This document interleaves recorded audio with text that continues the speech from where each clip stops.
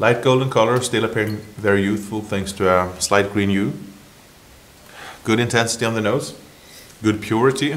There's floral notes with some hints of almond, some spicy notes like dry spices, pepper, then quite tropical fruit, yellow stone fruit like peach, apricot, yellow plum.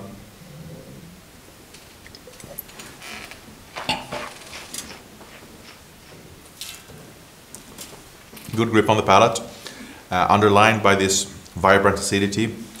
I'd say quite typical for the vintage, but good mouth-watering sensation. However, the fruit is more on the tropical side, so it adds roundness and harmony on the palate.